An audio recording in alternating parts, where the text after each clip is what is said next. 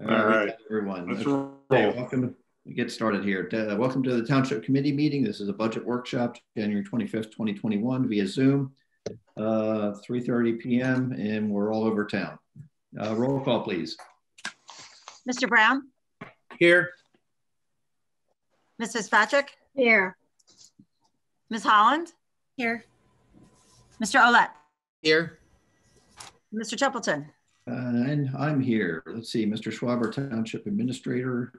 Let's see, we have Mrs. Lohr, Municipal Clerk, Mrs. Martin, Deputy Municipal Clerk, Mr. Fenimore, Superintendent of Public Works. We're expecting Chief DeSanto to come in later. And we have some guests from the Delanco School District, Mr. Mersinger, Ms. LaSalle, and some board members, Catherine Tursich-Keeley, and I believe Mr. McLaughlin's also on board. Did I miss anybody? Marissa's on board. Marissa Karamanougian. President, I'm sorry. Marissa Karamanougian, welcome. Flag salute, please. See, I brought it today. Pledge allegiance to the flag of the United States of America and to the republic for which it stands, one nation, under God, indivisible, with liberty and justice for all. Adam's here. Okay. Oh, Adam is, okay. And to amend the roll call, we've got Chief DeSanto is on board, and I believe Lieutenant Tilger is on, correct? Right. All right, very good. Sunshine statement, Mrs. Lohr. And please be advised that proper notice of this meeting has been given in compliance with the Open Public Meetings Act in the following manner. Written notice has been mailed to the Burlington County Times and Courier Post and published in the January 5th, 2021 editions. Written notice has been posted on the official bulletin board of the Township of Delanco at least 48 hours prior to the meeting. Remote meeting statement. Today's meeting is via the Zoom remote platform. The meeting ID and passcode, as well as other dial-in locations have been published on the website, published in the newspaper, and also on the front window as required under executive order. Advanced public comments will be accepted via written letter or electronic mail. All advanced comments must be received no later than 6 hours prior to the commencement of the published public meeting start time. And they can be either sent via email or to my attention at 772 Coopertown Road, Delanco, New Jersey.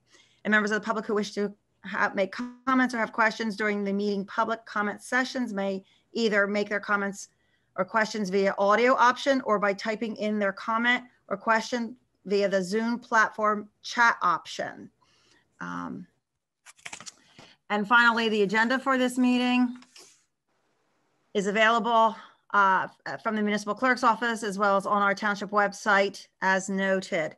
And for the record, Mayor, for the advanced comment section, I received no advanced comments other than various emails from the Board of Education president via some presentation that they'll be making today.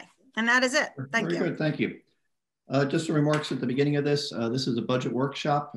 Today we're going to be hearing from the Police Department, Delanco Public Works, Municipal Administration, and a wrap up by Mr. Schwab. I did express the opportunity for the school district to present some basic information on their financial position. Past years, we have considered the total impact of both our budgets on the community. So I invited them to this session. So going into our budget preparations for this year, we kind of have an idea, and we all hear the same thing from the respected sources. So there are some time slots, roughly 20 minutes or so is on Mrs. Lohr's agenda. That's they're soft. We may run along in some departments, a little shorter in others, but it's just kind of a guideline. This is informational for the committee. The committee did receive a document package from Mr. Schwab that he's been collecting and working diligently on burning midnight oil, putting that together for the last 6 weeks or so. So we're not making any budget decisions tonight.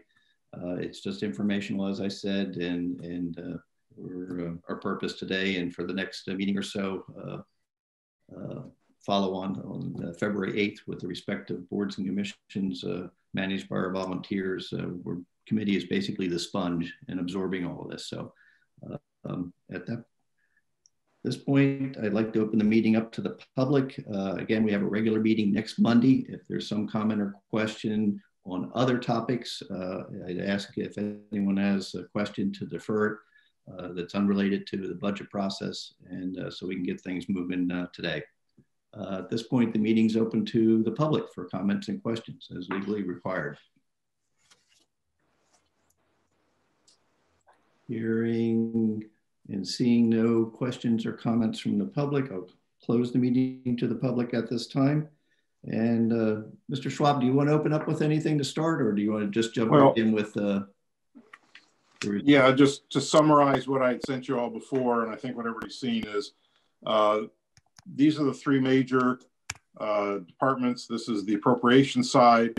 We've normally talked a little bit about the surplus and the revenue side at our our second meeting in February, when you hear from all the independent organizations. But COVID has changed all the deadlines from the state, and the annual financial statement that our auditor puts together usually is required by January 30th. So we have that data for our mid-February meeting. That has been changed. And so we anticipate having that information for our end of February workshop, which is going to be similar to this on February 22nd at 3:30. So he's supposed to have the AFS by March 5th.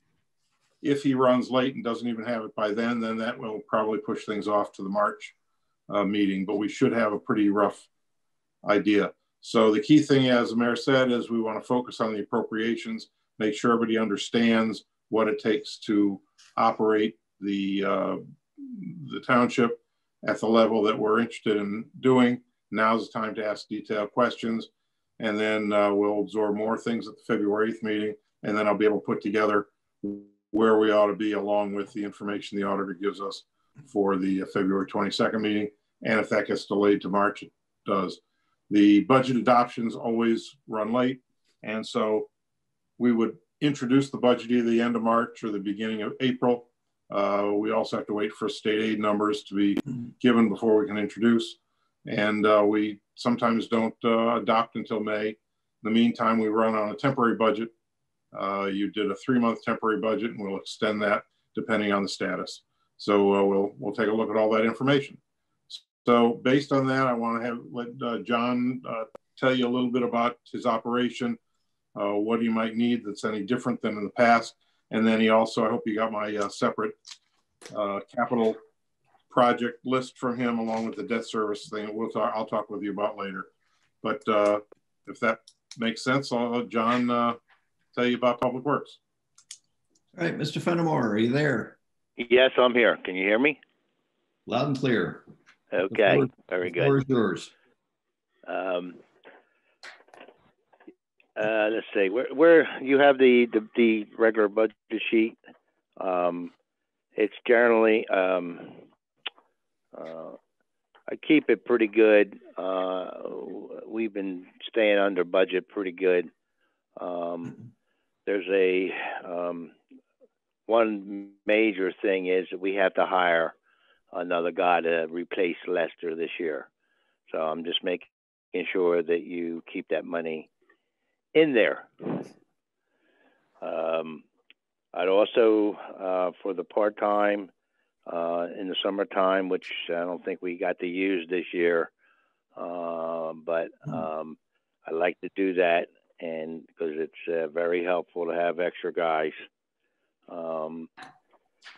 Let's see, it's pretty much the same, a little bit more. I can, work with you, whatever you guys come up with. I'll live with it. Salt, we're pretty good. I put that in there just in case we do have some bad weather or whatever, but there's plenty in that. The road patch, we are on the decline because we're repaving new streets, which helps. let's see, the repairs and parts, that's a little bit up. Supplies and equipment, that's up a little bit. The signs, we're doing good on the signs. I put a little bit in there. We're almost done the whole town for new signs, which we were supposed to do. That was a federal requirement, correct? The high reflective signs. Yep, they all have to be. And then what you have to do, you have to inspect them regularly. We have a lot of stop signs that we need to replace, so that they're usually way more expensive than the street signs, believe it or not. But and then on my capital stuff, John, before you leave operating, maybe you can explain how you handle salt, because I know we order it. We work with our neighbors on that. What I did, yes, we have 160 tons in Delran. We store our main supply of salt in Delran. With the years, the couple past years, we've been doing real good on salt, so we have extra salt. And I also, this year, I dropped off, I think, 25 ton, which we have 50 ton out at Edgewater Park. We keep that out there just in case we have to get out real quickly. Sometimes it's a pain in the neck, because what you have to do, you have to go into Delran's garage and get their big loader and go out into the salt bin and load if they're not already out. So I have two places where we have some salt, which is it's an ideal situation for us. And I don't know, does anybody have any questions on any of that? One of the things that I'm looking into, I'm not happy with our uniform people. They are terrible. And hopefully when we switch, there'll be a better uniform, and they'll be cheaper. So yeah, we've been getting prices on that. So yeah, we're probably ready to pull the trigger on changing that vendor. Yep. I have a suggestion, John, for purposes of the school board that are here. Would you explain the number of employees that you've been working with for the past year? Because we really have been 6. under. Actually, I mean, well, it's amazing with everything you get done with the number of employees that we have. We've had 6, but we had a guy leave for a job with the county, and so basically the last 4 months we've had 5 guys, and that's including myself. So it's to get around the whole town and do what we need to do. It can get to you. But we got a good group of guys here, and we do what we need to do, and we get things done, and we try to get things that we don't usually try to get to, but it's just like tree trimming. I mean, I could do a lot of tree trimming, but I mean, it's when you have other things you got to do, and cutting grass. We did a different thing this year. I put 2 or 3 guys on at the beginning of the week, and we were able to knock out, instead of taking a week to get through the whole town cutting, it usually takes us 3 days. So, and then we can, move on to other things like street signs and stuff that we have to do. And storm drains, we got to start cleaning. Also sweeping the streets. The new DEP regulations that say that you have to sweep your streets more regular, and I'll get on that when I get onto my capital stuff about a sweeper. Thank you, John. This is Fern. Just a quick question. Yes. All right. So we're losing one public works, or we're losing another public works employee this year. Is that what we're? No. No, we lost one. One. We had 6. Yes, Lester left. Okay. Yeah. All right. Thanks for that clarification. So we've only had, like I say, 5 guys. Thank you. John, that includes you as one of the guys, right? Yes. Yep. Okay.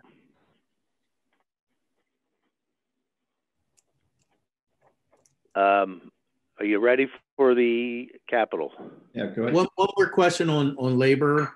So in looking at the worksheet here, you have a vacant labor, and Right. that amount, is that what we would hire somebody at? Yes. Yes.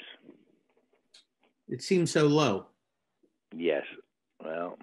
Well, you know, I saw somebody has a billboard on River Road, an auto mechanic shop, $1,000 sign-on bonus. I mean, it's just very hard to get people these days. Yeah. John, just so you're aware, the contract provides for a step system so that the starting rate is lower, but there's a 3-year step system in addition to the general increase. And Yes. if the person as a laborer becomes a driver, gets their commercial driver's license so they can drive the other equipment, they can move up to be a driver laborer, which is the higher level. That also has a step system. So it gives us a lot of flexibility for hiring people, and that's what was agreed to in the last union contract.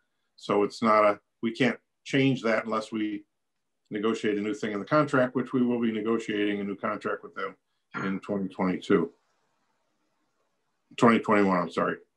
Okay. The problem being shorthanded is snow season. Snow season can really cripple you, only having 5 guys, and with an extra guy, it helps so much. That's why we don't have any snow, John. That was planned. Yeah. Yes. Well, it's because we got new trucks. That's why. Yeah. Right. Oh, that's the truth. That's Right, the big reason.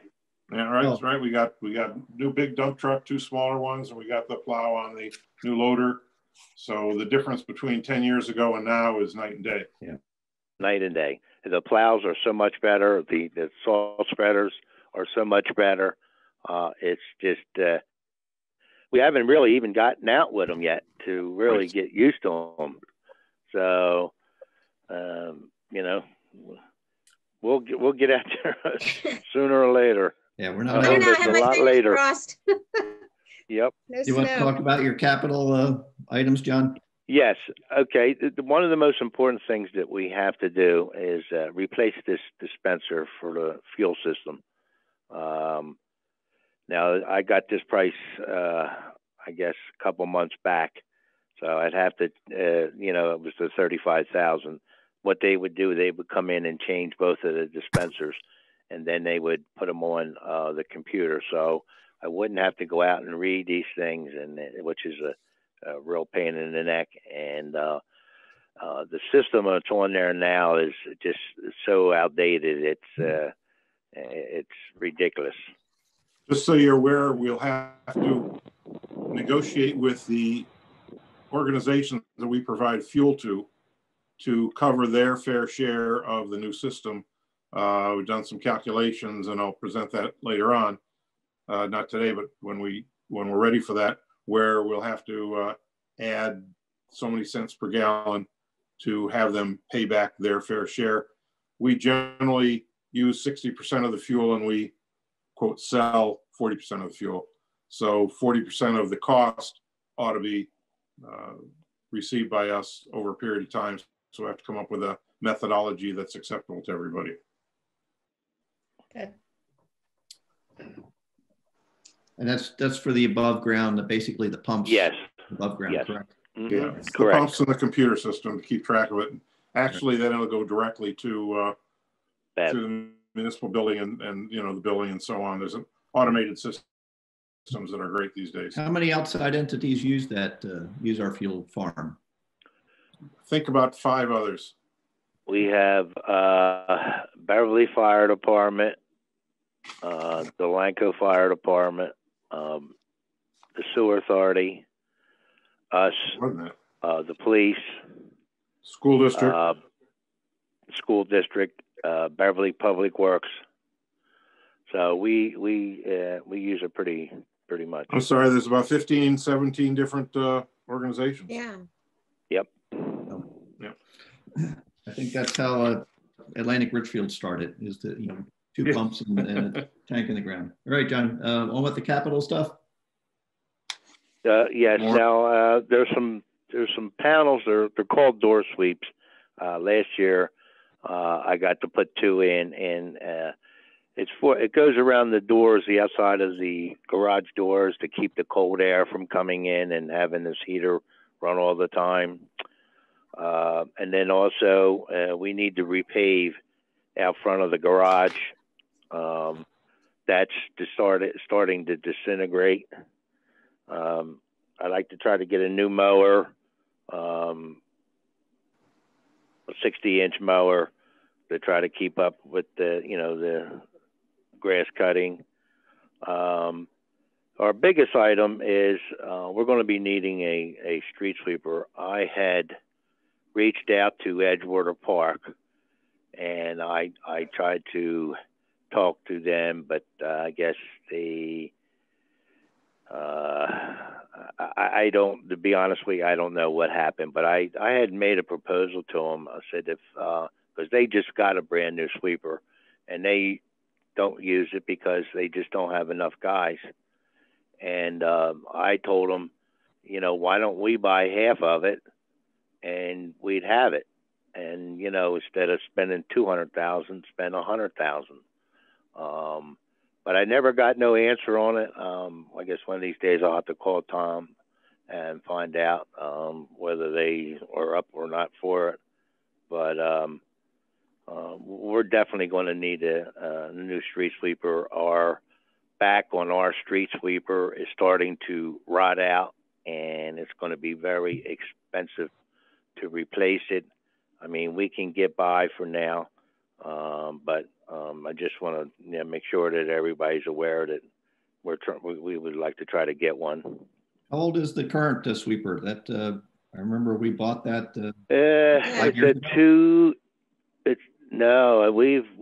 That's probably I think a 2008.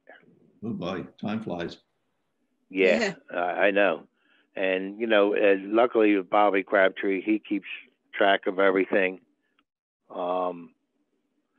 So he basically the only one that runs it, which is why it's been lasting so long. I just had, last week I'd had a demo to come here for a day, but when I realized that it was trash day, I said, nah, can't have it. We can't have trying to go around all these trash cans. So he's going to come back in and bring this, this sweeper in, and I'm going to see how it really is before we make any, what we're going to do. Right. Also, there's a crack sealer I put in last year. We have a lot of large cracks, and there's a couple ways we could do it. We could rent it or buy it, but I'd say rent it. It's quite expensive, but to try to fix some of these streets where they have the large cracks, because they're only going to get worse. And so that, is in need. The repairing the parking lot out Town Hall, they're starting out front. There seems to be a lot of cracks, so we'll have to keep an eye on that. And then my other last item is to rent a small excavator, so we can once in a while clean out some of these ditches that we have, just to keep maintaining them for DEP. And that's it for now. Those items, by the way, actually be operating items, but they're outside of the norm, so he put them on this separate list. Okay. Right. They're not capital per se. Right.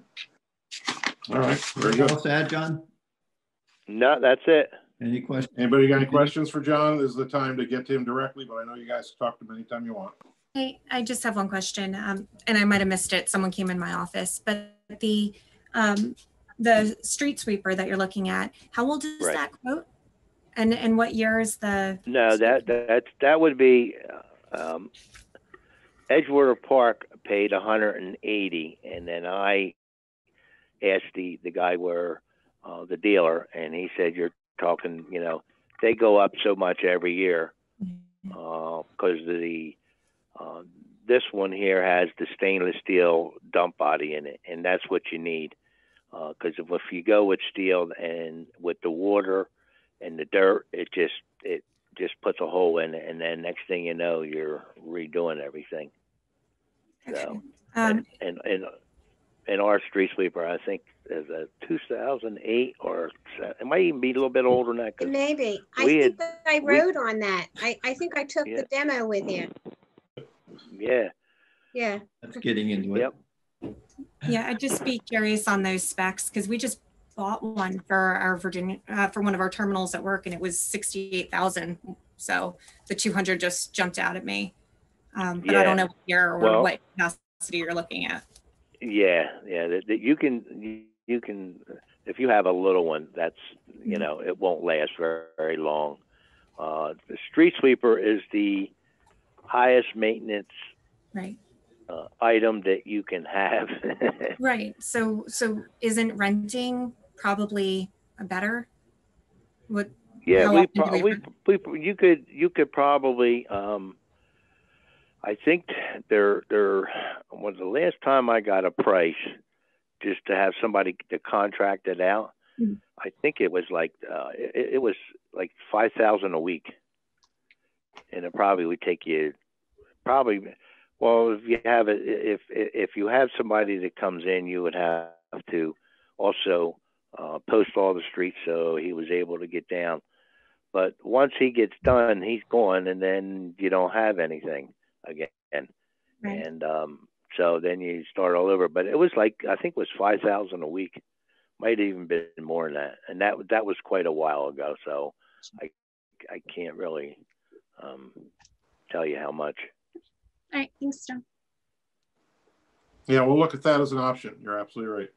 Yeah, it's a good idea. I even, thought even if Edgewater, but I mean, their problem is they only have one guy that can run it because it's CDL.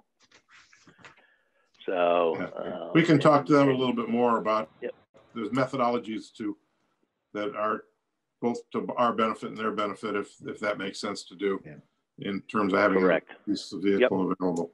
So so John and I will talk to Tom Napoleon.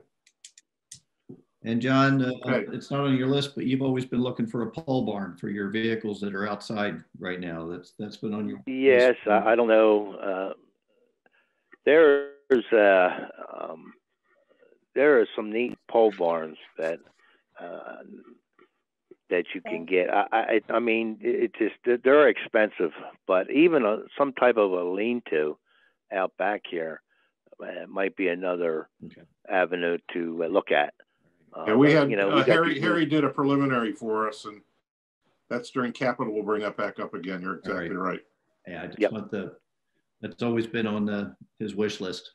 Yep, but it was. Well, the thing is, when you buy new equipment and you leave it outside, it's it's difficult. Yeah. But I did find out one thing this year that the sewer authority is going to take their VACOL out of service. So when they do that, I'll be able to have 2 extra bays. So, right. All righty. Right. Anything else for John right now? I just have, how many weeks do you think that we do sweep the streets in a year? We probably sweep the streets at least 3 times. At least 3 times. But so how many weeks with 3 times? I mean, how many? Well, see, how long does it take to get through the town? It generally takes Bobby about 2 weeks to get through the town. So that's the problem. He's on and off of it. If we have something else we have to do, then he's off of it, and it's very hard to put one guy on there when you're already short-handed. If you had, you know, sort of an extra guy or something, that would be no problem. But one of the things that we do is clean the storm drains out, and our machine that we have does that. Now, if we get a new street sweeper, that won't have that attachment. Well, it'll have an attachment, but it's nothing like the VACOL. You're talking like a 10-inch tube instead of like a 4 or 5-inch tube to try to suck the debris out of the storm drain. So. Okay, thanks, John. All right. Okay. Thank you.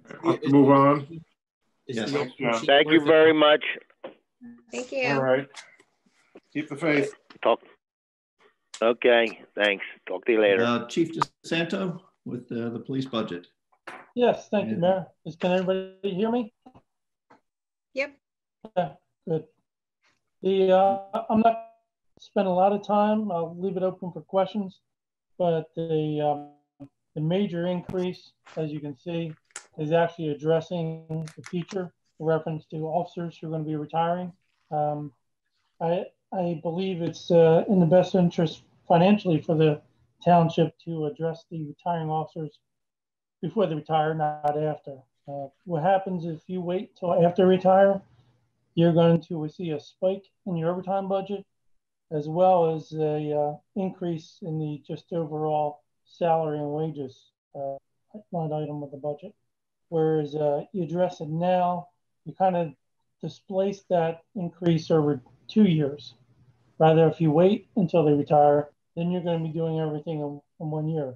So, for example, you wait until these two officers retired in 2021, and then you begin these actions in 2022. You not only have to deal with the overtime that's going to be caused during the 9 months or so that you're finding a replacement, training a replacement, and putting that replacement on the street. Dealing with the overtime that officer is no longer not even available, and also dealing with the step increases, because every year it's going to get higher and higher. So now you put it off, and so now you're adding an additional, $40,000, $50,000 into that budget. Where this plan begins that process in 2021 and actually won't come to fruition until 2022. Which, keep in mind, in 2022, there's a potential another retirement. So then you're putting yourself even further behind. And you can see, if you go to Appendix C, I'll just focus on that. It breaks down where the majority of the increases are coming from. And you can see, I guess nearly about 40% of it's coming from the adding 2 new officers to replace the retiring officers. Will be gone by the end of 2021, and then the rest are, unavoidable increases. You got your contractual increase, then you have your longevity increases, which are part of the contract, and step are built into that as well. Some officers both step and longevity, some just have step increases, and then the other increases or related to a class 2 officer, which I think it's a net gain for the township and the officers to maintain that class 2 position. As I noted in my most recent document that Richard supplied to you, we had a net $32,000 savings in 2020. And that's only with class 2 for 10 months of the 12-month year. And we're really feeling it the first couple weeks, I guess for the first month. In January 21, we have an officer on military leave. We have an officer out on light duty, and we don't have a class 2 officer. So the average overtime has been, in the last couple of weeks, $4,500, covering shifts and the mandated training that's coming down that I wrote of in my presentation document. Much of the equipment is just standard continued operation. There's no real large acquisition of equipment. You might see that in 2022, where the state is going to be mandating a new instrument to measure blood alcohol content. The current one is antiquated, and so they're moving on to a machine, and you can expect probably $18,000 to $20,000 for that, but that's not this year in 21. Like I said, putting anything off, I think you're just going to be paying even more money in 2022, and it's going to be more difficult. The way it's dispersed keeps in mind, and to that point, keep in mind that the police department did return over $100,000 through incredible scheduling by the lieutenant, managing the overtime budget, because he had the flexibility of Class 2 officer, are able to save a large amount of money in time budget. And my budget every year, prepares for the worst and hopes for the best. So, when I do the overtime, I'm anticipating that officers are going to use every bit of their time. Plus, there's going to be an issue somewhere down the road. I'll just leave it at that and try to get some feedback and see if we get dialogue going. Anyone have any questions on that portion?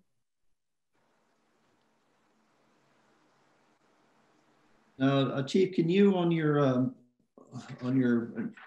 overview on the new directives and training, can you just briefly touch on those line items, just how much time that takes an officer either for in-house training or if they have to go somewhere to attend a class for those items? Sure. The handle with care is, like I said, is additional paperwork. Little things add up to big things. So handle with care is the school district is familiar with because we're actually working in conjunction with the school district.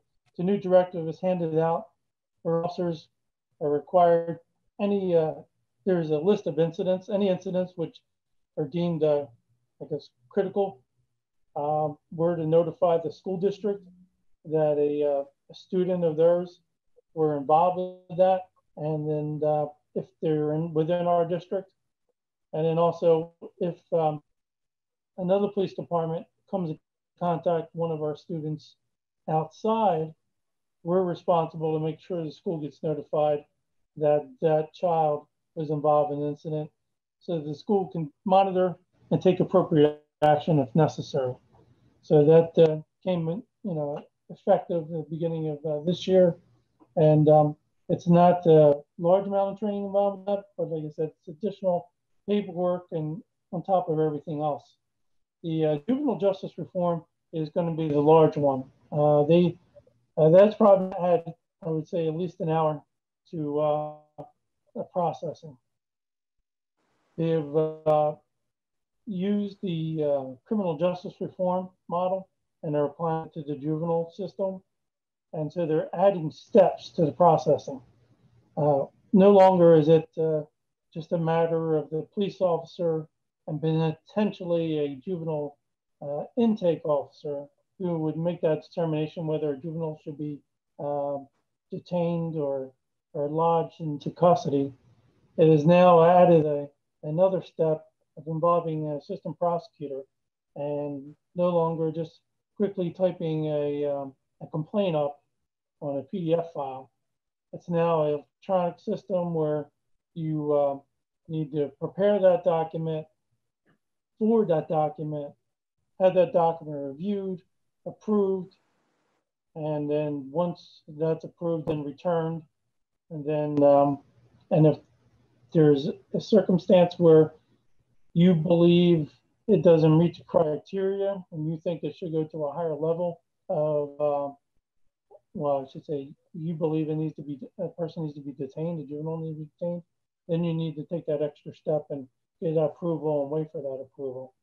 So like I said, normally a juvenile processing for a complaint is anywhere from 45 minutes to an hour tops, but now we're talking 2 hours because now you're at the mercy of someone else getting back to you and getting to a computer and reviewing your process and then actually taking action from the process, not just verbally saying, okay. So that's and there's a large amount of training to be involved with that, because the system is, taking something simple, making it a little more complex.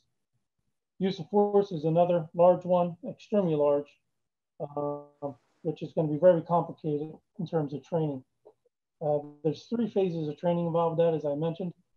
2 of those phases involve in-person training. So the plan right now by the state is to have the overview directive training done online or webinar, but the other 2 phases, which involve de-escalation and also dealing with emotional persons, that's going to involve actual hands-on scenario-based training, where we would send an officer to become a trainer. Then they would have to come back to the PD and train every one of our officers. Now, they're only addressing the initial training for 2021 for this directive. I'm sure there's going to be continuous professional training to follow up on this as circumstances change and more information is learned, more techniques are developed. So that's going to be quite an undertaking. And that use of force training also involves vehicle pursuits, which also is going to involve an update training, and then also less lethal weapon, which would be, in our case, the controlled energy device, also commonly known as the taser. So that's being updated. So that's in the annual training anyway, and that could be folded in with the annual training. But just the use of force in the 3-phase training is going to be a large undertaking for all law enforcement officers in 2021. And then, the obvious recreational marijuana. There's no directives or information on that yet, but when that comes down, there's going to be a very difficult time in terms of trying to figure out how to do road testing for under the influence of marijuana. And so every officer in the state is going to have to get certified in what they call drug recognition expert, so they can attempt to identify the persons under the influence of marijuana. Those simple, blood testing, urine testing is not going to work, because those type of substances stay in your body for more than 24 hours.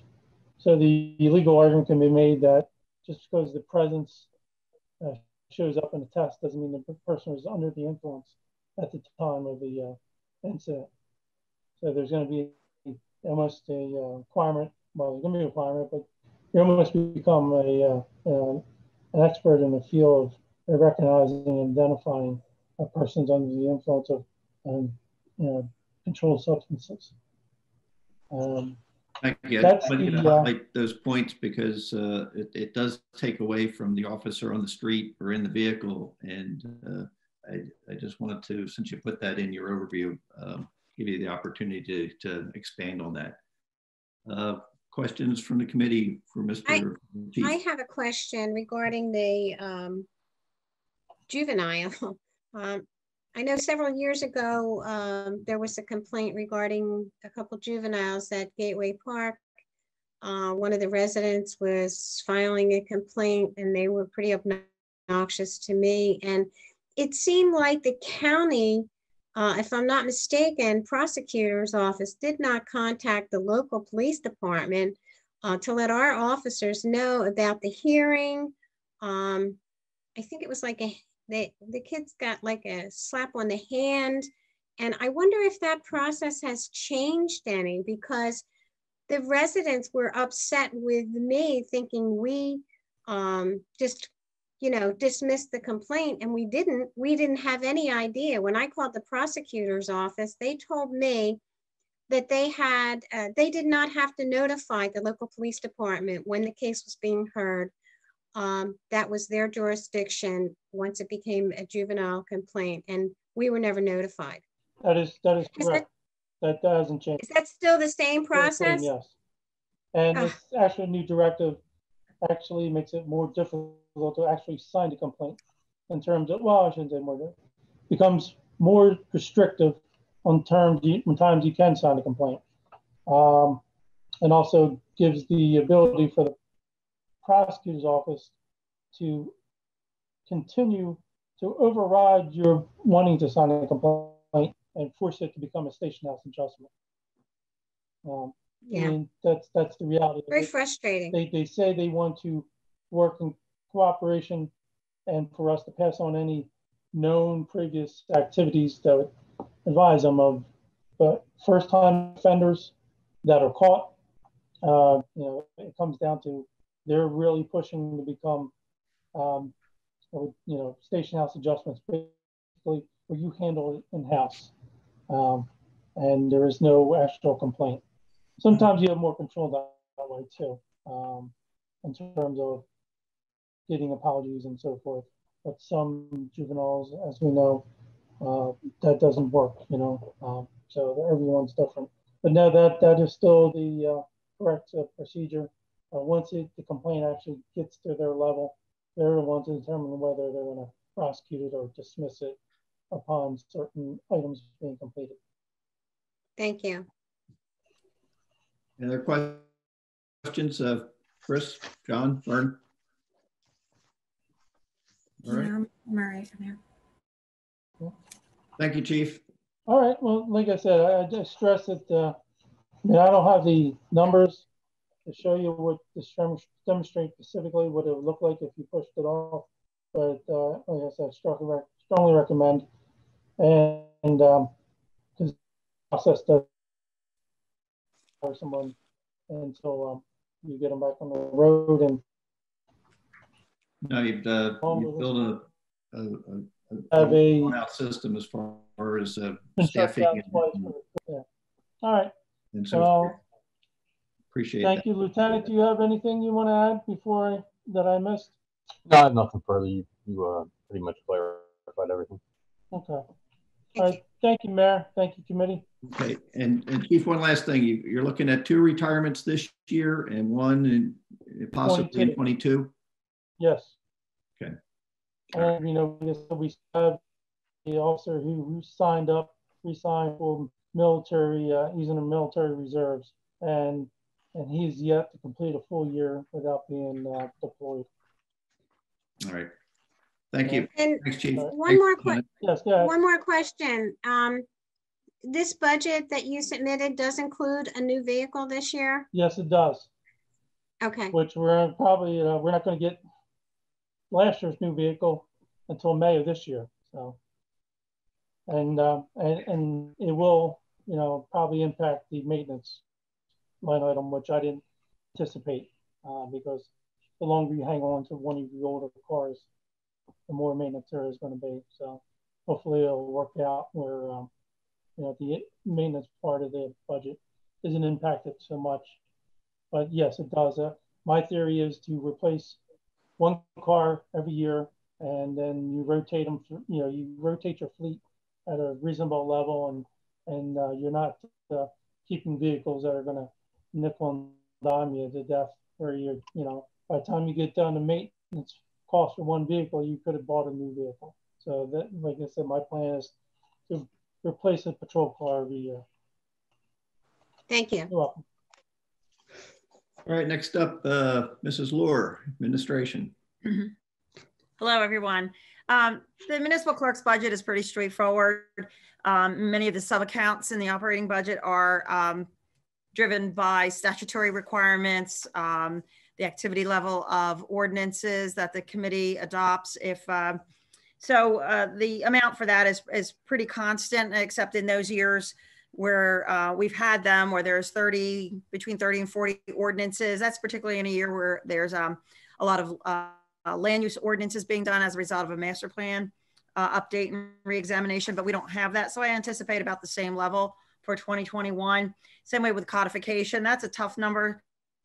Depends on the level of resolution and ordinance activity that would drive that codification requirement that the state requires that we do every year. And some years it's actually over the sub-account amount, and other years like codification for 2020 is actually below. So it varies. Again, the elections number is usually around that 3,000 mark for election costs that the county bills us. I'm not quite sure what 2020 is going to be. It was a very different year with the mail-in ballots, and so I don't know. They say that we're not getting charged for the printing of the ballots and the return postage on those vote by mail ballots, but we'll see. We're either going to maybe save a little bit of money in that line item, or it'll be a lot more expensive depending on how that billing comes in, which I have not received yet. I guess the main item that has a little bit of a bump in it is in the training courses. That line item supports ongoing CEUs, continuing education units, that the licensed officials that are required by statute, people that have licenses, continue their education and have to recertify every year or 3 years. So that line item supports that. Also, we're going to continue with starting to send people to school for some training. We've done a lot of, we have some new people on board, newer people. We're going to continue with our internal and cross training, as always, ongoing in the office. But we're also going to send some people out to school as we continue our education efforts, and also continuing to develop our bench strength in the office.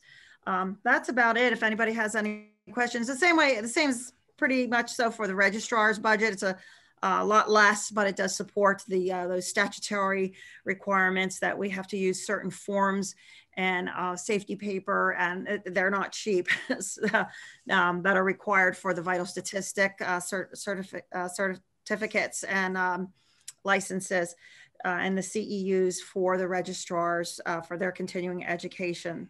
Does anybody have any questions at this time? Do you want, Janice, you're going to talk about the COH and the rental inspection programs?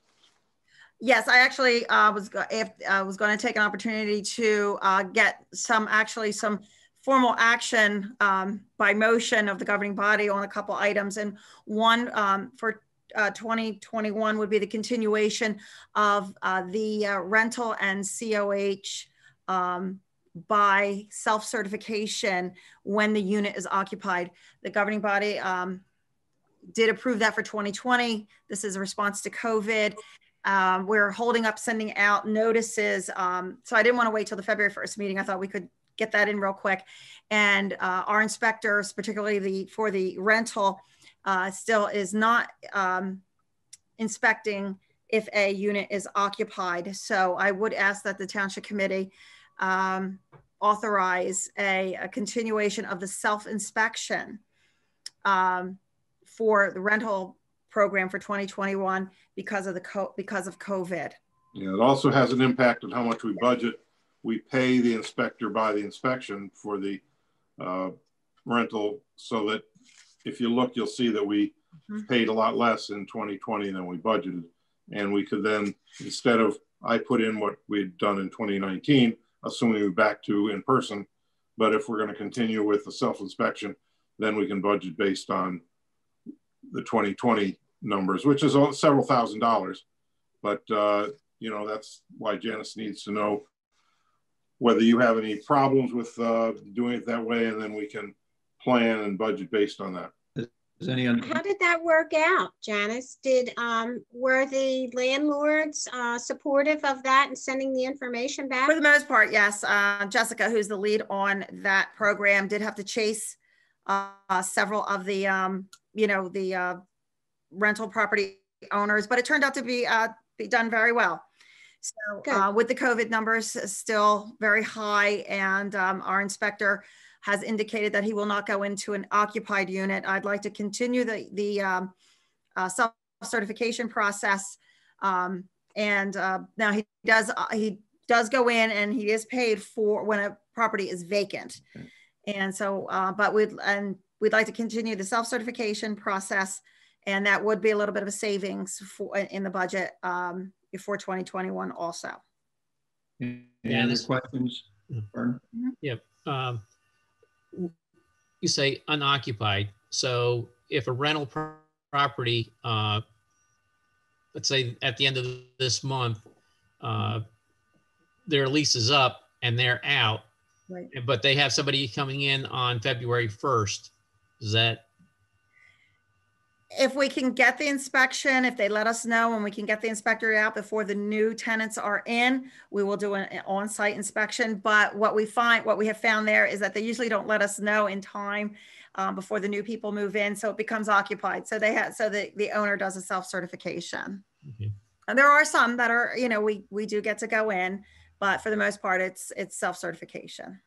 And this is probably a question to ask Mr. Heinhold, our attorney, but from a liability standpoint, are we still okay? Because the owner who's certifying this on their own, they're taking on that responsibility? Yes. And those forms and all the language in those forms were all approved by our solicitor. All right, thank you. Yeah, just so you know, the number's around $10,000. One question. Savings. In that self-certification, is there any requirement that they notify their tenants, you know, this is the process and here's your rights? If you have a complaint or you think there is a safety concern, here's what you do?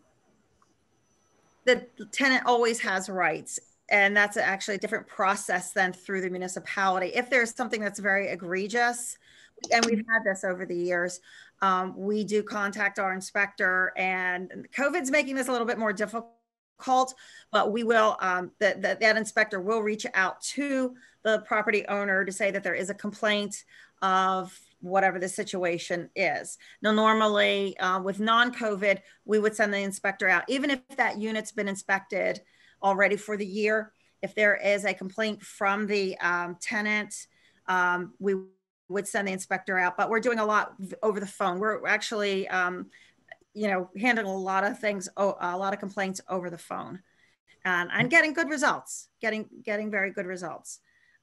So the other, now there used to be a process through the county that the county offered through landlord-tenant disagreements, kind of not a mitigation, but a complaint process. But they have done away with that. So now locally we're being relied on more to act as that go between the property owner and the tenant. But we've had some success. Even with the COVID, we've had a lot of success with getting responses from the property owners to, and I'm going to be honest with you, the way we get the responses is that, you know, if you have to come to court, because a lot of our property owners, rental property owners, do not live in county. Some of them don't live in state. Many of them don't live in state. And you'd be surprised. I think we have property owners in every state of the United States that own property in Delanco. But we say, you decide. Either you have to come to New Jersey and go to court and pay all those expenses, and I will use this, and it's true, and see the judge and have that expense, or just take care of the problem. Have your agent, you know, in county, your property management company, take care of the problem. And we usually get very good responses, you know, remedy with that. Because they do. They would have to come to court and come to New Jersey, come to court, pay all those expenses, court fees, travel fees, everything.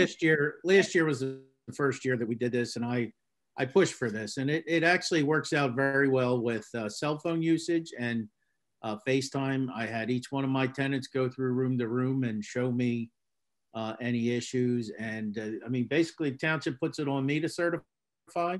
I put it on my tenant before I'm going to sign it and send it back. They have to prove to me that their smoke detectors are working via the phone, FaceTime, and I have text responses as proof. So it's really not too bad. And if they have any complaints like, hey, this railing is broken or this or that, you know, then that's a different issue. But I thought it worked out well, and I don't think we're out of the woods with the COVID numbers. So do you need a motion for us to approve this, Janice, tonight? Yes. And I was going to say, if you're more comfortable with waiting till February 1st, I can have Jessica hold off on sending out the notices for 2021 another week. And that way, if you would just want to get Doug's input on that, that would be acceptable too. He gave the okay last time, so I don't think he did. Yeah, this was not approved without Doug thoroughly review. And I had asked that it be changed from an affidavit to a certification, so they didn't have to have it notarized. Right. I would make the motion, John. Tonight, so we can get Okay. The inspection process takes a while. Yeah. Yeah. With letters. You want to make the I'll motion? second it. Motion, Brown. Second, Kate. Okay. All in favor or roll call? Let's do a roll call. Go Mr. for it. Brown? Yes. Ms. Fitzpatrick? Yes.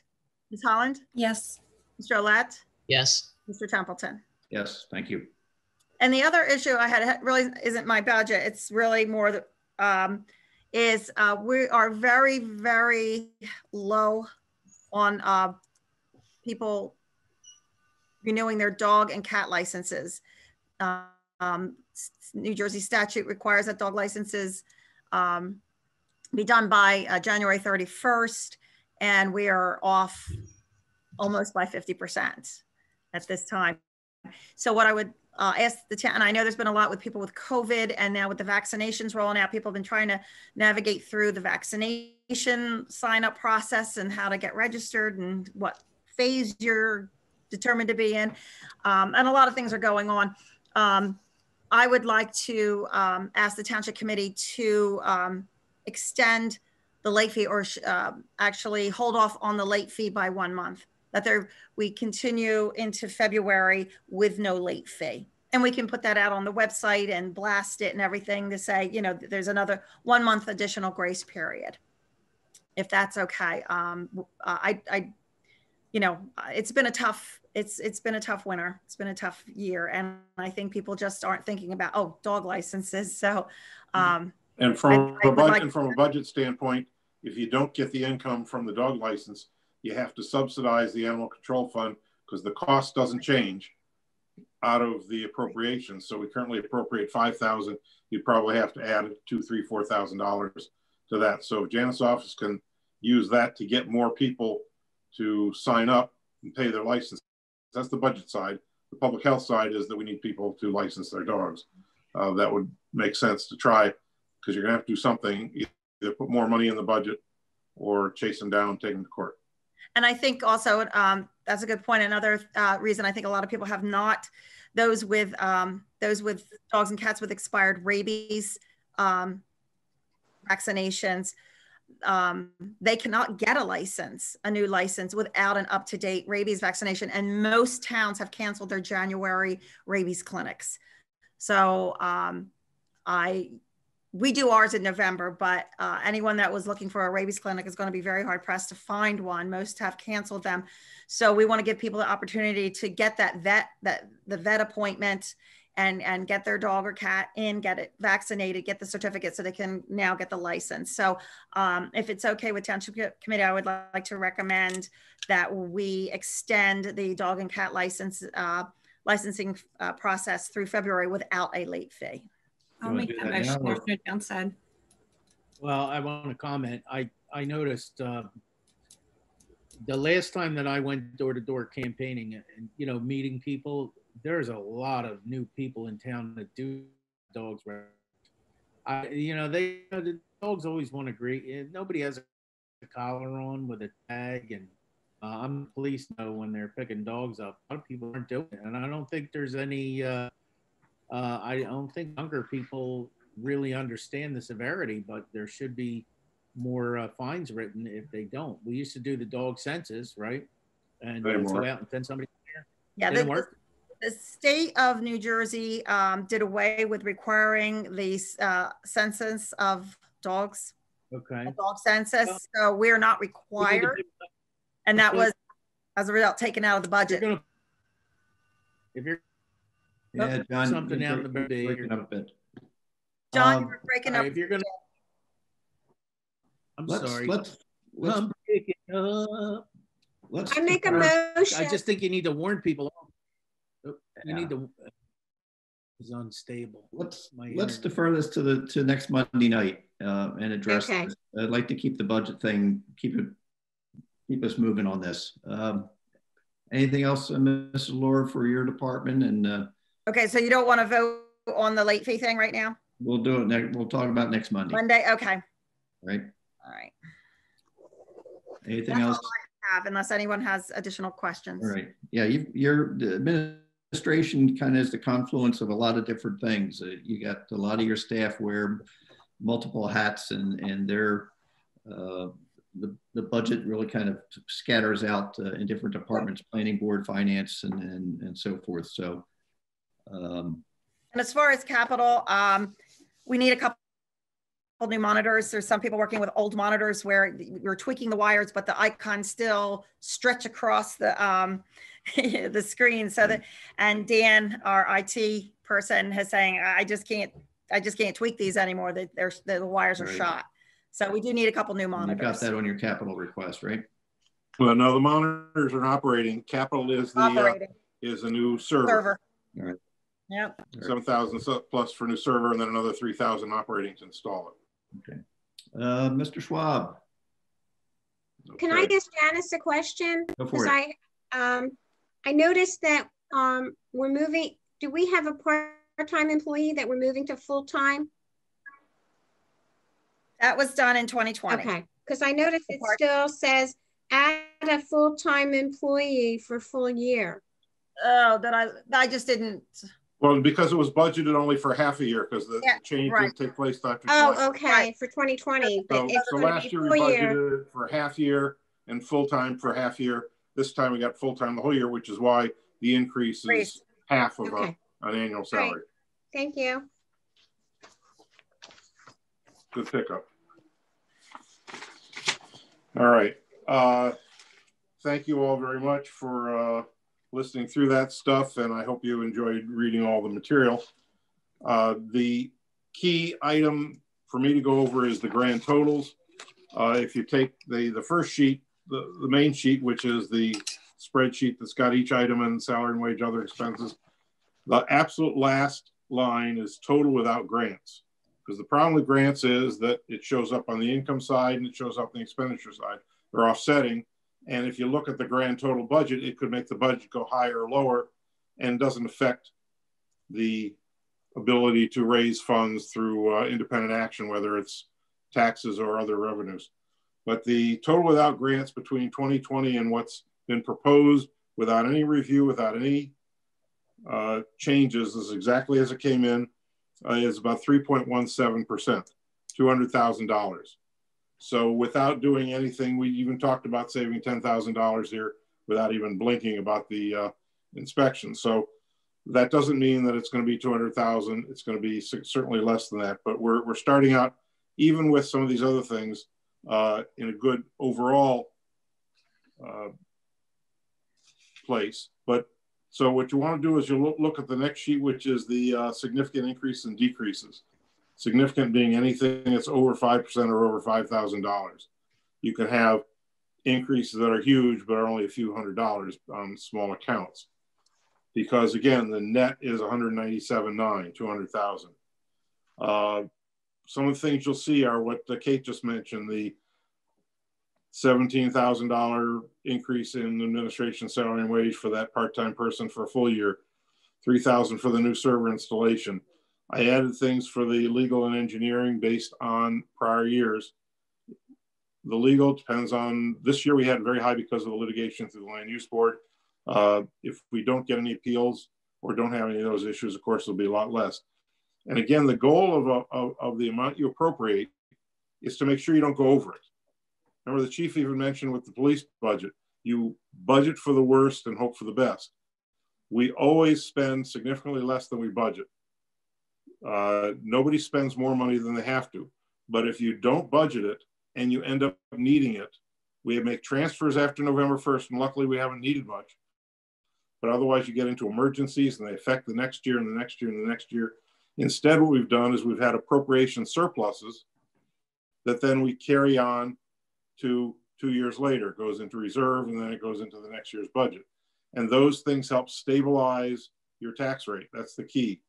But the bottom line is, in my view, you look at, make sure we're not going to exceed that number, and we trust that we're not going to spend more than we need to. So the legal and engineering are based on that. The engineering is a little higher because we have more, we're doing more road work, and we got more state aid, and we have to pay for the design of the roads through the operating budget, whereas the design for the roads with our own money is out of the capital budget, but what state aid money has to come out of here. We had an increase for the first time in casualty insurance. We went over the issue. We're on this special program with the Joint Insurance Fund, where if it exceeds a certain number, we're going to have to pay even more 5 years from now or 3 years from now. But we still have an increase based on the actuarial calculations of our liability and workers' comp. Both items have increased. And it's not, don't have frequency. We have some severity issues where somebody gets hurt. It's a more serious thing. A shoulder injury, shoulder surgery is a long-term thing as opposed to someone who tweaks an ankle. Employee group insurance, interesting. This is the first time in 3 years there's been an increase in the state health benefit rates.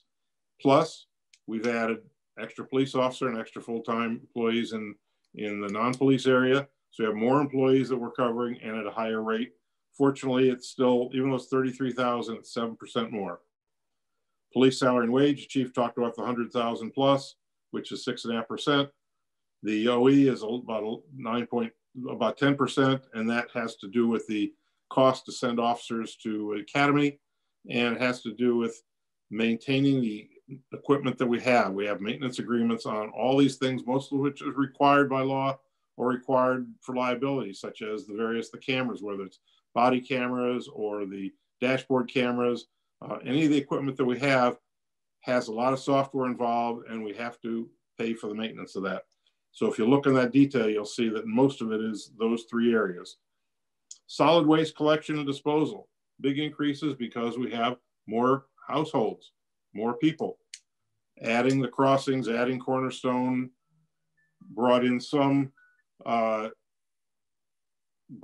costs. Now you're going to see when we have the assessed valuation and the pilot payments and so on, that'll be on the revenue side that may well offset this significantly. But from the appropriations standpoint, we have a significant increase in solid waste collection. There's a new contract, the first year of a 3-year contract. This vendor tends to bump it in that first year, and then the next couple of years are fairly minor. Last time it was 0 for the next 3 years. We had a pretty big increase.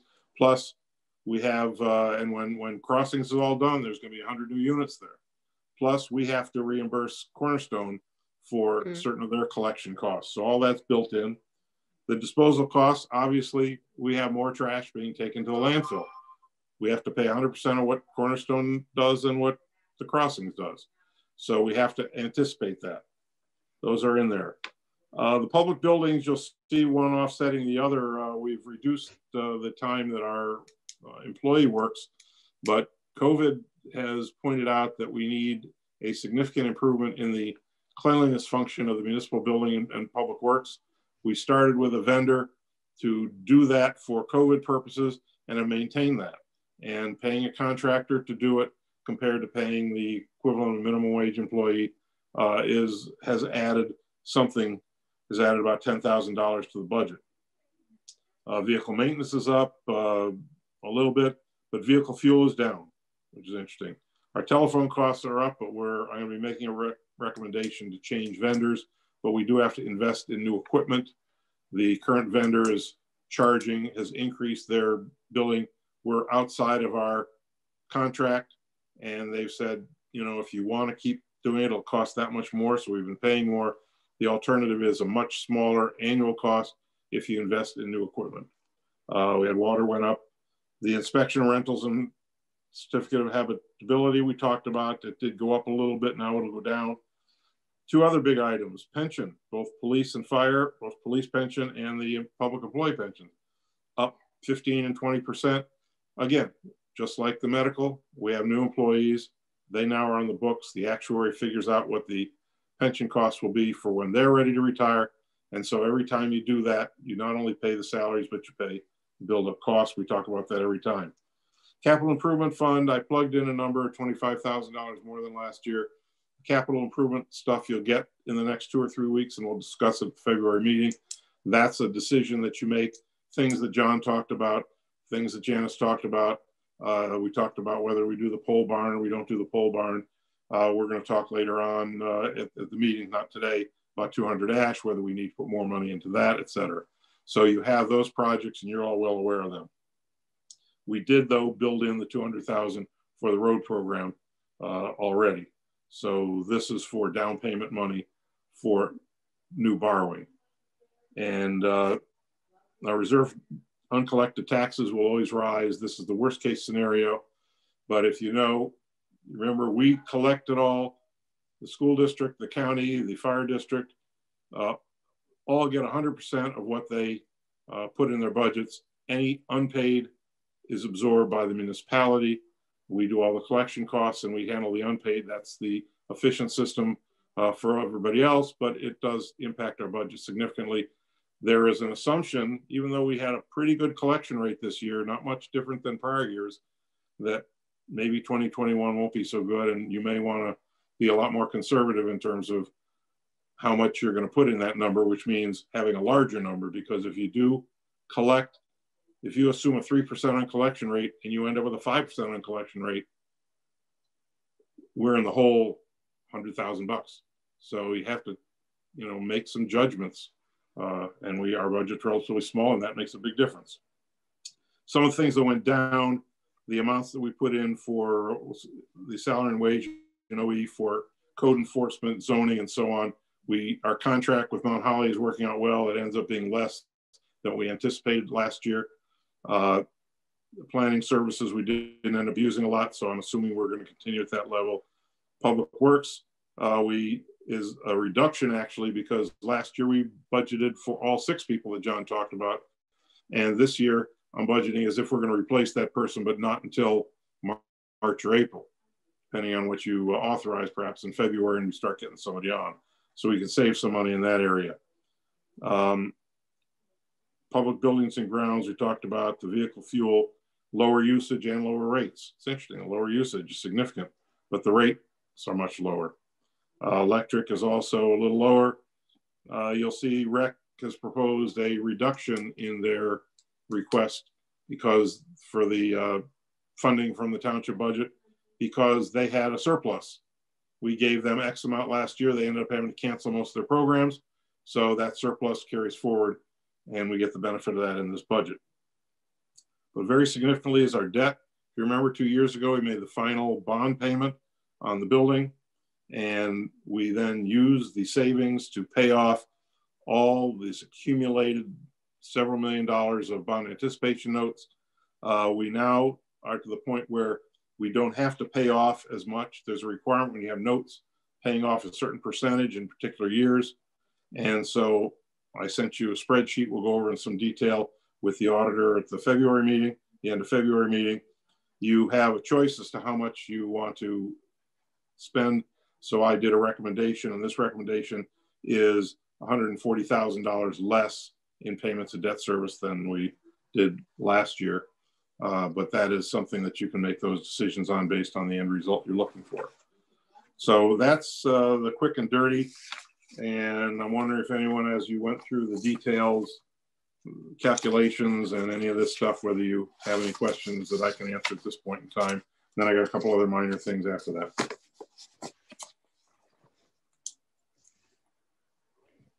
I have a question. Yeah. Since we're working on the appropriations, I did listen to the school board meeting that they had last week, and is there, I know last year we were not in a position to make a contribution to the school because we had already accepted our budget and it was adopted. But is there a way for the township to make a contribution to the school in this budget since it hasn't been adopted? I know we've done that in the past, and I wonder if that calculation couldn't come from the pilot money once we get the figure on the pilots that we're currently receiving. That I know some of them are coming close to the end of the pilot, but I wonder if there's a way that we can make a contribution to the school to help them in their financial downfall right now. Yeah, I mean, that's a question to ask the auditor and the solicitor. Financially, that's what you'll be able to see. If you pick a number, and plug it in when we get the surplus and the revenue numbers, you'll be able to see what the impact is on the tax rate. So you can make that, this is the time to do it though, Kate, you're exactly right. To have done it, after we were already introduced a budget is a different story. A number of years ago, we did it for specific programs, whether or not you can do a flat amount, you can take a portion of the pilot, as you suggest.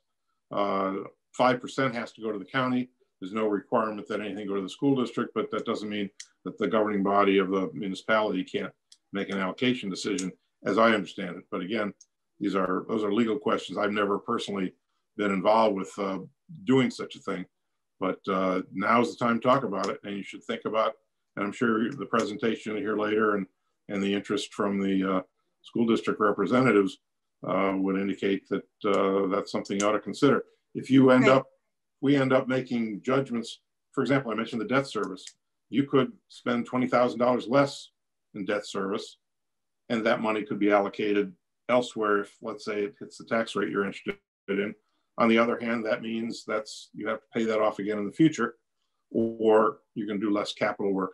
So you have to decide the needs of your organization and whether or not you can afford to do that, whether it's a one-time thing. Sometimes one-time revenues hurt the recipient because then the next year they don't have them. But, I see they have a significant issue. So it's an excellent time to talk about it. So I know that some of the pilots, I don't think we pay the 5% to the county because I believe that law or request came in after some of our pilots were already in effect. I'm not sure. Okay. They asked us for all the information. We gave them the information. Okay. We have not gotten a bill yet. Okay. Now the argument can be made that they certainly can't go back and ask for 5% of what's been paid to date. Right. So even if, let's say a pilot that we got 20 years ago and it's a 25-year pilot or 15 years ago, it's a 20-year, for the next 5 years, they probably get that 5%. The fact they didn't ask was the county policy, but I'm not sure whether or not they asked, got the information, and still are backing off. Other people on this board may have better idea what the county's plans are, but we have not ever gotten a bill from them. Okay, thank you. It's something to consider. I'm definitely going to push for it. Very good, thank you. Any other questions? With dealing with the pilot money, we had the one pilot program where there were some miscalculations and we may gain something from that. So we could look at that money, I guess, as being found money to help the school board. Interesting point. Very good. Yeah, Doug will talk about that at the exec session, February 1st. He's been in touch with the assessor and the tax collector to try to finalize what that number is. Okay. That is it's a one-time thing. You're right. Right. Thank you. Anything else to add there, Mr. Schwab? Yeah, the other thing I want to add, which may be part of found money, but I sent you an email on the sewer fair share. Yeah. We'll talk about it in detail in exec on February 1st. But I want to make sure that everyone had the information. When that kind of money comes in, it comes in as what's called unanticipated revenue. Unanticipated revenue then ends up being part of the available surplus in the following year. So the money, for example, we got from Stylex for their fair share contribution ended up, that is available as part of the available surplus that we use for the 2021 budget. Anything that we get in the Dolan case, the Dolan connection, whatever that ends up being, would not have any impact on us till 2022. But if you're thinking about replacing things and you're going to be thinking about how much to set as your bottom line with Dolan, if you need money in our budget to, whether to help with school district budget or to cover projects that when we talk about capital and other things we don't have, and we're thinking about 2022 and beyond, that's an important thing primarily. And secondarily, it will set a precedent for the 3 or 4 other connections that we might have. So is anyone, from a process standpoint, does anyone need any new information on the Dolan sewer connection thing, or we can wait till February 1st and discuss it with Doug? I just wondered, did we already set a precedent when we did Powerhouse and Stylix for well, let's not our get fair too share? deep, let's not get too deep into this, because this is some confidential information. Yeah. Okay. I think, though, Kate, the key thing is that it's where we're starting from. We have so many different numbers on what the number was originally for those properties. Right. And that even if we use the same principles that we used for the other connections, the numbers are all over the place. They are. But Okay. it's an interesting point. But I just want to bring that up because, as Fern brought up, you know, if you've got, quote, found money, you can keep that in the back of your mind when you're making these other decisions. Thank you. Okay. And then the other thing to note is, it's a small item. The state sent a notice middle of COVID that I don't think anybody paid attention to, that we all have to update our ordinances for stormwater. Yes. They, just like we did with flood control, if you remember, it's like 40 pages that we plug into our code book. And we actually used the new state regulations. Kitty was great to do that with the Dolan application, but this is for new large development applications. And in order to be in compliance, we have to adopt this new ordinance, and it requires looking at the existing and looking at the proposed and seeing what to change. One idea is you just adopt the new one and replace the old one and assume that it's going to be okay. I've been in touch with Harry, our engineer, about their firm helping do that. Originally, they're doing that for several municipalities, including Edgewater Park. So there's a lot of base information they have. So I'm going to be working with them to come up with something. Could cost us several $1,000s, or I could try to do it on my own and see if we can't get this thing behind us. But that's one more thing that you're going to see on your plate. Some big fat technical ordinance that none of us understand, but the state requires us to adopt. So I just want to let you know that. That's really all I have, unless anybody has any more detailed questions. All right. Let's see. From Ms. LaSalle, are you going to give us a brief, or is there another person that's going to be doing that? I can just give you. Can you hear me? Yes. Okay. I can just give a brief overview. I want to thank you for the opportunity to let us speak with you today. And the reason that we're here is to bring to your attention the school district's budget. I think that most of you probably had a chance to look at the presentation that I sent to you last night.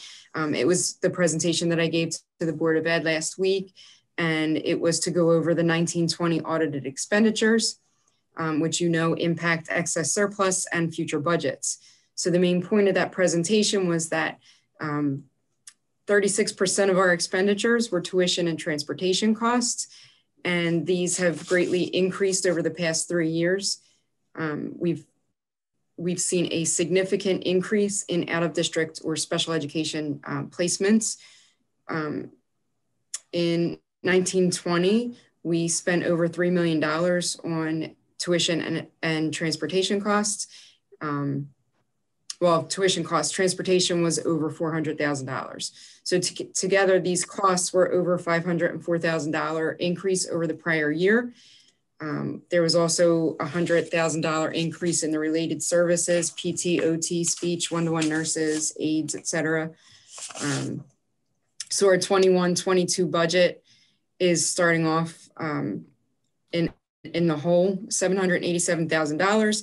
And how, as Mr. Schwab said, you budget for the worst and hope for the best. We are having difficulty budgeting for the worst because it just keeps getting worse and worse. And we're here just to ask for any help that might be available. So your current excess surplus right now going into this year is the 382K, correct? That's yes, and it was over 1.1 million the year before, so we can see that huge difference. So you've spent the 787, correct? Yeah, there was unbudgeted out of district placements last year over $600,000 that you just can't you can't see it coming, and there's nothing that you can do to avoid it. Go ahead. When does the school start to be able to use the taxes from the new properties at the crossings? When does that come into your budget? Because there are, I mean, you know, the best case scenario was that Hovnanian was going to build his project at the same time Cornerstone was built. That's what we had anticipated, and that didn't happen. So those additional rentals that came in did hurt the school budget with placements. But now that the crossings is being built and that they're becoming ratables, when do those funds start to help the school in receiving that? Yeah.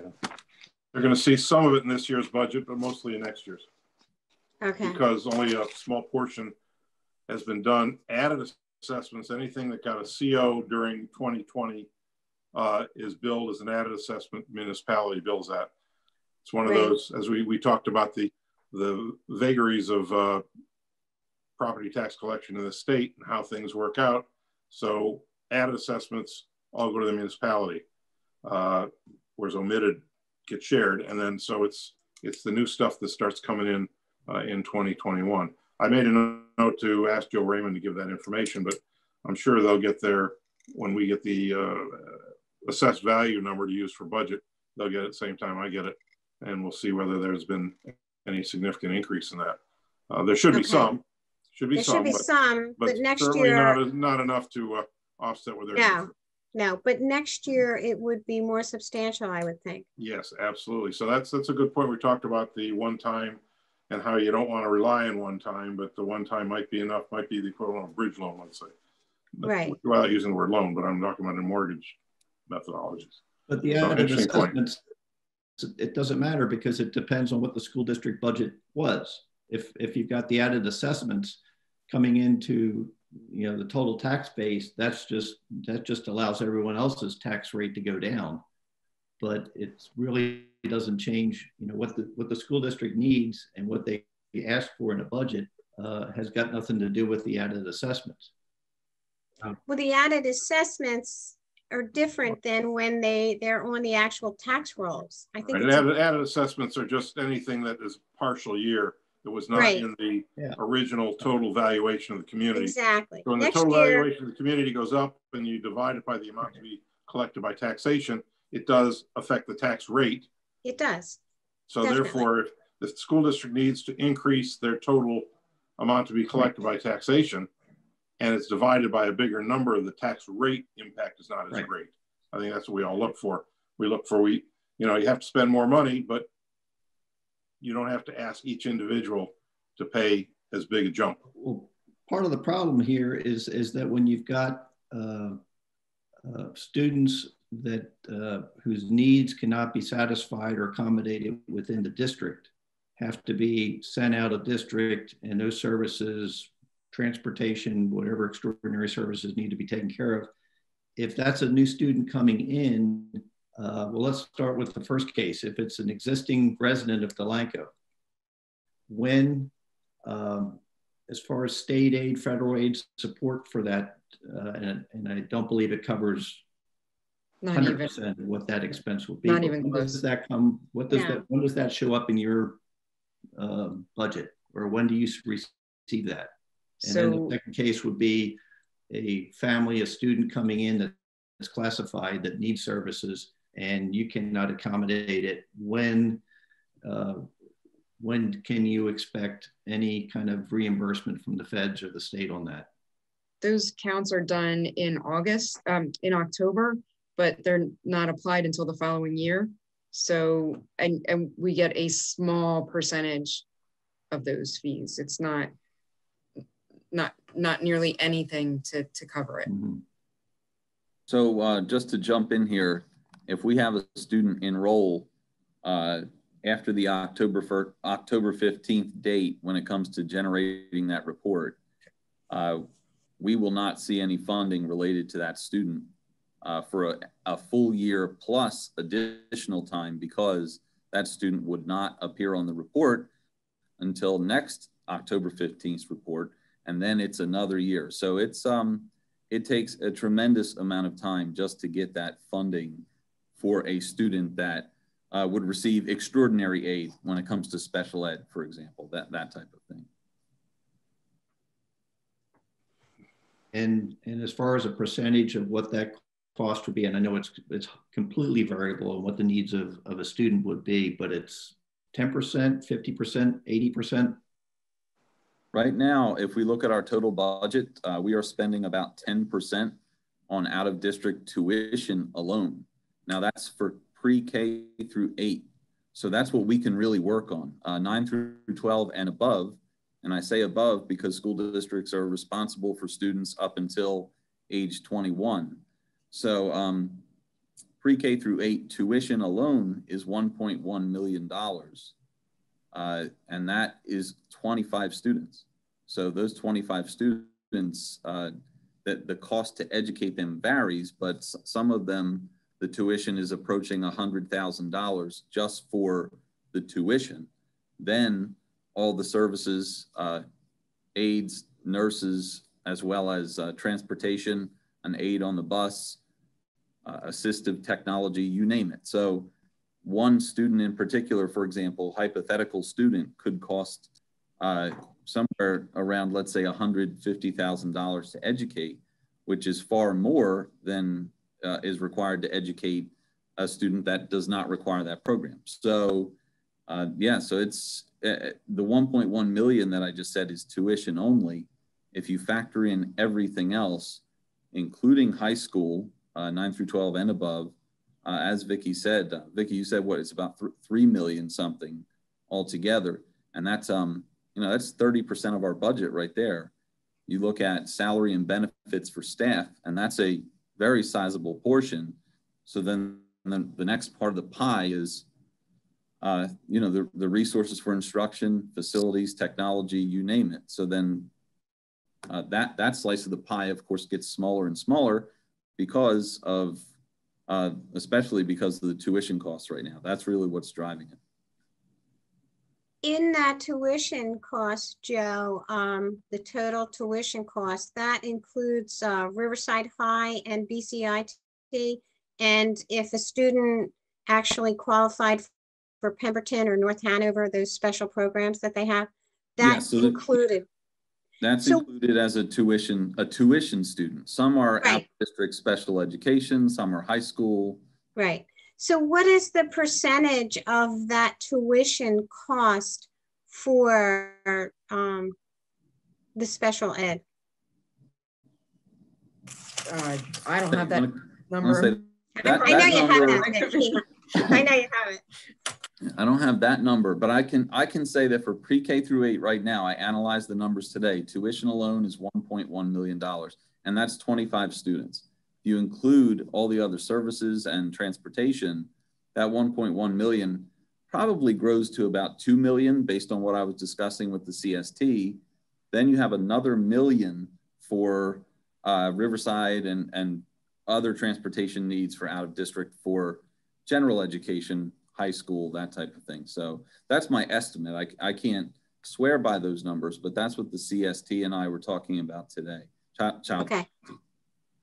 Good, thank you.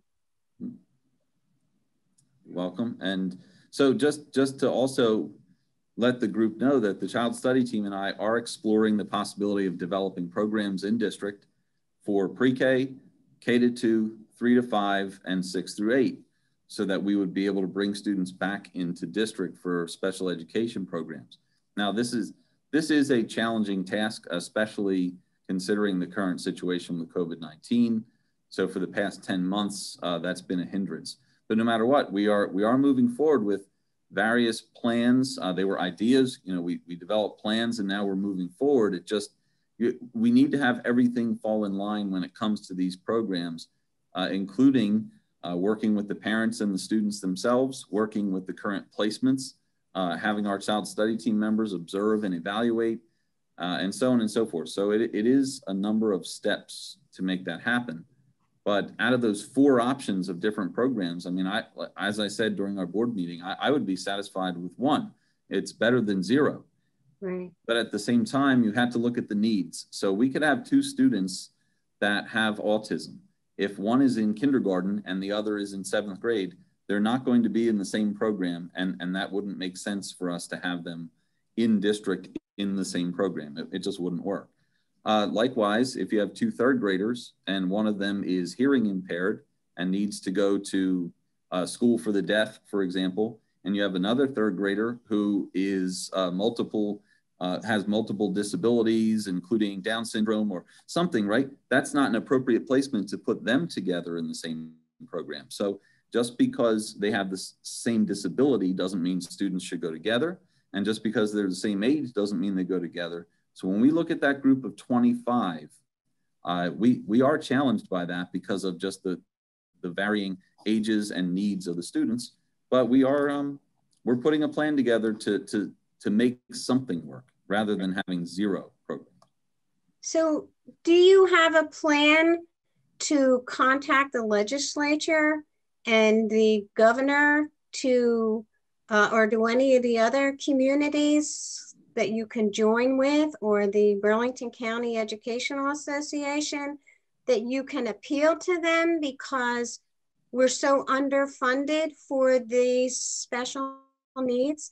That is something being done in that regard? Is there something that we can do to help you appeal to that? Because that, I mean, that really has to be done. They need to provide these municipalities with more funding. I mean, there's certain things that are mandated, but they're not funded.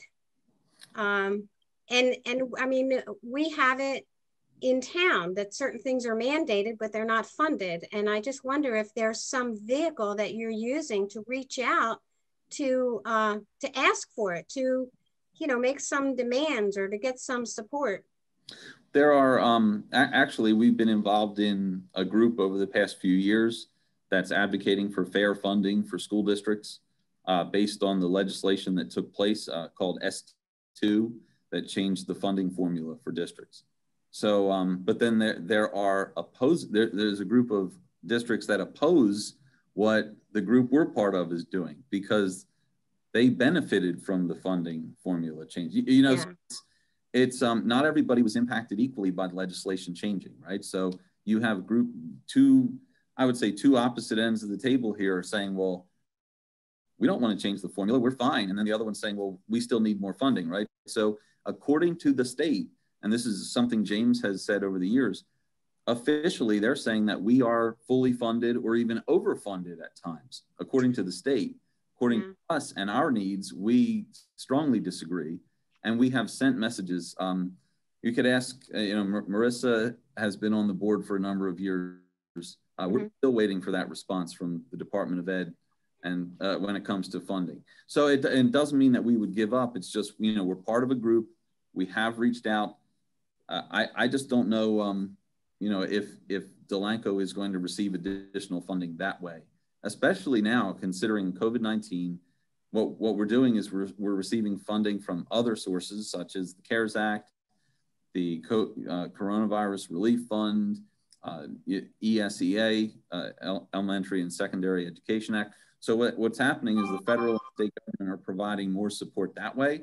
And at the same time, they did cut our budget. They cut our funding. So I can't remember what that number was, but you know, it was a situation in which we lost a significant amount of money, gained some back through these other grant programs, but no matter what, we still end up with less. They took away 115,000. Yeah. And then when they gave us the grant money, they really restricted us on what we could use it for. Yeah, so we had 115,000 unrestricted, and then it was, okay, here's grant funding that you must use for such and such. I know it's early in your budget season. We will, go ahead, what was that, Mike? I know it's early in your budget preparation. What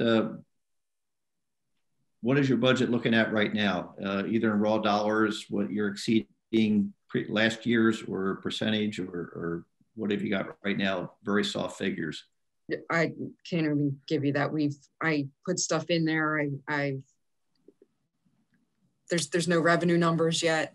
They're not out until, you know, end of February. So you don't know where you are, but is it likely that your surplus, the 280 or the 382, you'll probably exhaust that to supplement your budget, or?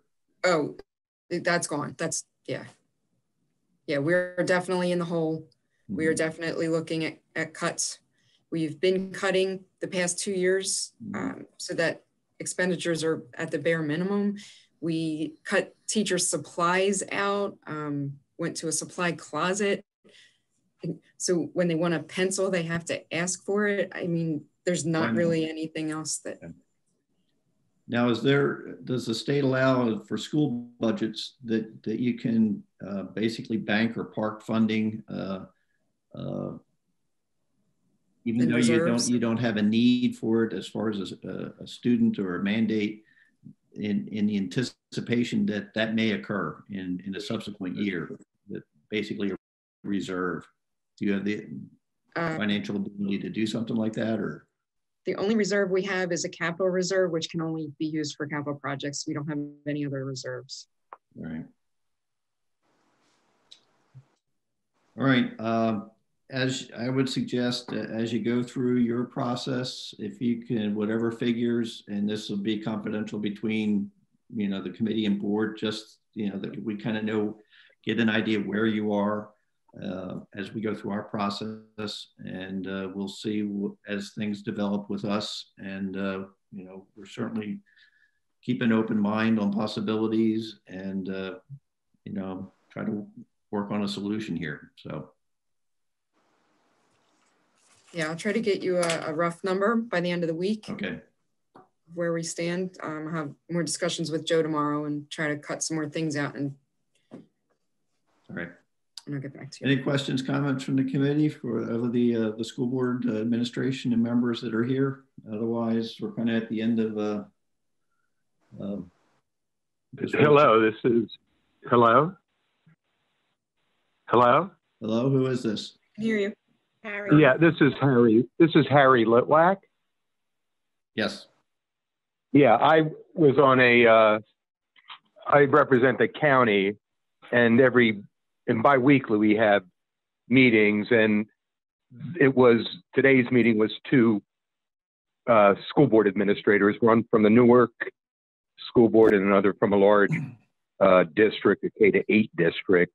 And there really are only three ways that they were looking at addressing things: having free balance, but that just creates a bigger hole, reserve accounts, and general funds is what they're suggesting. And just so that it's really, I think, important to understand that the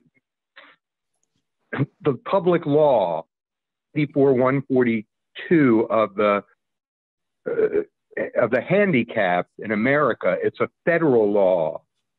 It's not a state law. It's a federal law that everyone, states, communities, honors. That's why we have sidewalks, those new sidewalks that are for disability. We get federal money from that.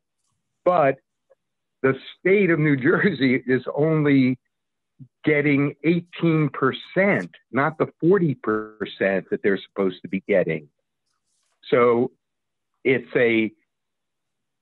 we can address it at the state, and we have been at all different kind of levels.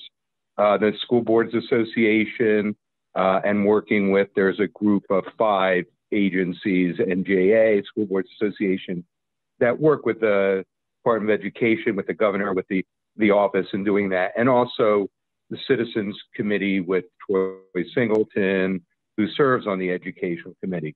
So it's not as if people aren't aware of it. It may be new or new information to the township, but the people within the educational community and everyone is suffering because of not knowing where the funding's coming from. And one of the things they emphasize is that everyone working together, the board members, the townships, and you know, trust and verify and trust, but that the integrity of our school board administrators, that they're honest and they have integrity, and it's collaboration and time that we need to kind of focus on. It's taxpayers in Delanco who have this problem.